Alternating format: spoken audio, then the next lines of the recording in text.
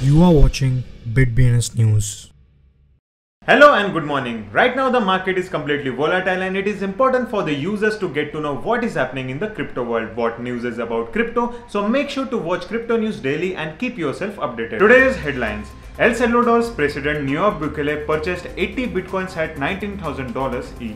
FCF Pay to add support for Shiba Inu ecosystem coin Bone as payment method. Facebook launches NFT feature for select group of US creators. Dogecoin and Shiba Inu see active addresses jump over 30%. Ripple. Government of Colombia set to utilize XRPL blockchain for land registries. Mastercard report. 51% of the survey respondents have completed a cryptocurrency transaction in Latam. Bitcoin drops 56% in Q2 2022, its worst quarterly performance in a decade. Crypto investors ready to deploy $25 billion once bottom is in. OneCoin founder Ruja Itnatova is now one of the FBI's 10 most wanted fugitives. Hundreds of Bored Ape NFT owners sign up to hire out their NFTs to brands. Terra's crypto token UST and Luna Classic mysteriously pumped this week. UST climbed by 470%. Retail investors are buying the dip. Analysis. XRP network shows activity explosion, with the number of unique addresses reaching max in 2.5 years.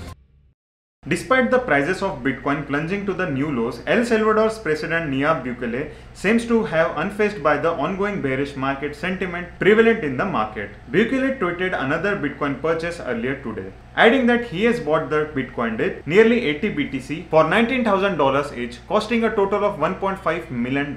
Following the listing of Shiba Inu as a payment method on April 13, as reported by the Crypto Basic, merchants from across the world will be able to accept Bone SHIB swap as payment soon via FCF Pay, as Bone has won the recently launched FCF Pay Twitter poll with over 70% of the vote. Meta has begun to roll out non-fungible token feature on Facebook, just a week after Chief Executive Mark Zuckerberg had announced the plan. The feature will be initially open to a select group of US-based creators, similar to how company rolled out NFT on Instagram a month ago. On Instagram, NFTs are backed by Ethereum and Polygon blockchains, with Solana and Flow support coming soon. Facebook hasn't announced if that will also be the case for NFTs on their platform. Dogecoin and Shiba Inu, the two leading meme-inspired cryptocurrencies, have seen a number of active addresses on their network jump well over 30% in over 30 period of time as prices of both crypto assets rose. According to the data from on-chain analytics firm Sentiment, over the past 10 days, Dogecoin saw a number of active addresses on its surge 32% from around 123,000 to 137,000,